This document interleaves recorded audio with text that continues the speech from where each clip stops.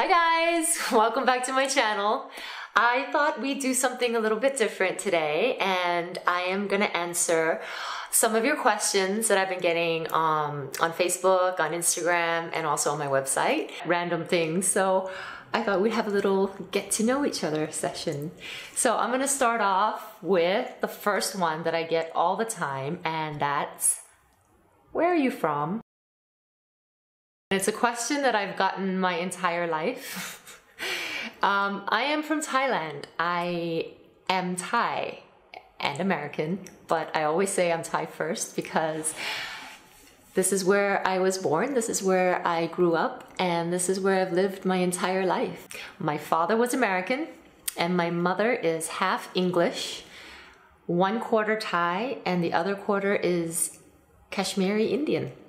So yeah, growing up, I had to really prove to a lot of people that I am Thai, เป็นคนไทย, because I would, be walking down the road and people, they would always point at me like, "Uy, du Falang, Falang." Falang is the Thai word for like foreigner, yeah, white person. And I would get so upset. I would be like, "No, I'm Thai." And it's kind of ironic that I then went on to enter the Miss Thailand World pageant and represented Thailand. Because when I went to Miss World, people were like, "Where are you from?" I'm like, look, Thailand, my sass. They're like, "Oh, no, really, where are you from?" I'm like, "I'm from Thailand." They're like, "Seriously, come on, where are you from?" I am an only child. No brothers and sisters. I grew up just me and my mom and my dad. Yeah, I had to just kind of entertain myself a lot because both of them were working really hard. And I had some friends, but a lot of the times I had to just, play by myself. And I think in a way that kind of fostered my creativity and my imagination, because you have to be creative when you have nobody to play with. It's really sad. There was this big frangipani tree in our front yard. I would go underneath and put mats on, and I would turn like one section into a kitchen and one section to a bedroom, and I would spend hours in that tree just playing house and talking with my imaginary friends, and I would climb up to the top and like poke my head out and pretend I was like a pirate on the lookout. People would walk down the road and be like, there's a crazy kid. Yeah, I was very much a strange child. But that's great when you're a model or an actress, because you have all these things that you can create and really get into the character. So that was good training for the career that I ended up in.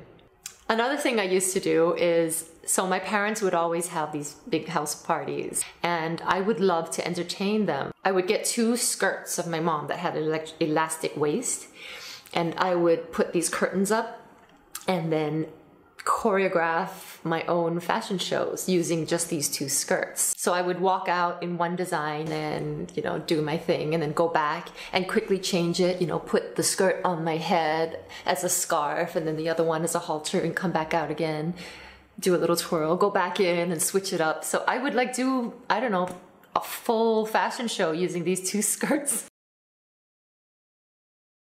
When I was a kid, I remember being obsessed with this movie Medicine Man with Sean Connery, where he would live in the jungle and try and find a cure for cancer. And I was like, that's what I'm gonna do. I'm gonna live in a tree.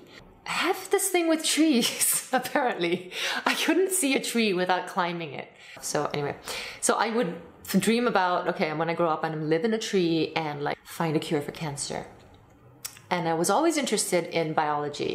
I think I saw another movie, I think it was like Free Willy or something with dolphins. And then I was like, oh my God, I have to be a marine biologist because I could dive as well. So then I was like, okay, forget cancer. I'm gonna save dolphins. And even in school, I was really, really interested in biology up until we had to do anatomy and we had to dissect frogs. And then I was like, sorry, I can't. I knew my dreams of being a doctor was shot because the thought of putting metal.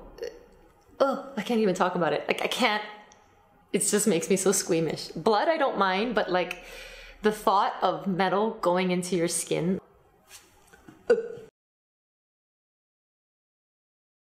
So my star sign is Capricorn. And as all Capricorns will tell you, we are very organized, we're very responsible. We set very high standards for ourselves and also for others, which we have to remind ourselves that, you know, just let people be. I am obsessed with lists. I love making lists for everything. I make lists for what I have to buy at the grocery store. I make lists for all the things I have to do at the house. And it just gives me so much joy when I get to tick all those things off the list. Yeah. So my Chinese horoscope is a horse. I am an earth horse. And actually my entire family are horses. And if anybody knows about horses, you know that we are very stubborn. We are very headstrong. And you can imagine when the three of us got together, it was a stampede. Ooh. So favorite movies growing up, I didn't watch a lot of TV. I would watch a lot of musicals. My all-time favorite would have to be My Fair Lady. I know all the songs. I can sing all the songs. I love Eliza Doolittle. I love her story and how she went from this flower seller to this beautiful, refined lady. And that was something that really triggered something in me. And also the fashion in that movie. It was just like, oh. Anything spicy and sour. Like somtam and yam woon sen and gang som and tom yum. And my favorite snack is green extra sour mango with nam pla wan, which is a dipping sauce made from sugar, fish sauce, shrimp, red onions, and chili. So good. My other favorite food is chocolate.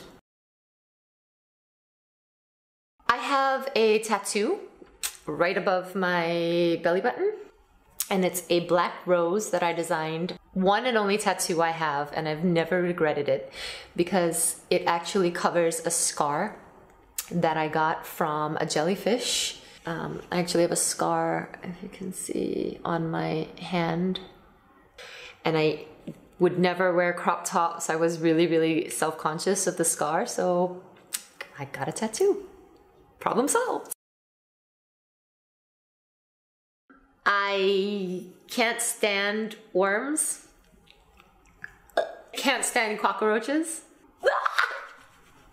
No! Cockroaches should all die. I also have a fear of heights. Especially floors that you can see through. You know, they have these fancy places where there's glass blocks in the floor. Like, I don't get that. Why? I'm not so bad, like, you know, if on a balcony or a high building, but definitely walking over transparent floors, very, very high up. I also hate, with a vengeance, that falling feeling. So these roller coaster rides that, you know, I did one at Magic Mountain once. It's free fall, I think. You go up and they just drop you. Like, why? It's the worst feeling in the world. No, I take that back. Labor is the worst feeling in the world. So I hope I've answered some of your questions and we've been able to get to know me a little bit more. If there's anything else you want to know about me, please feel free to comment below and I'll definitely answer that or share with you. That's it for now. I will see you soon. Bye, guys.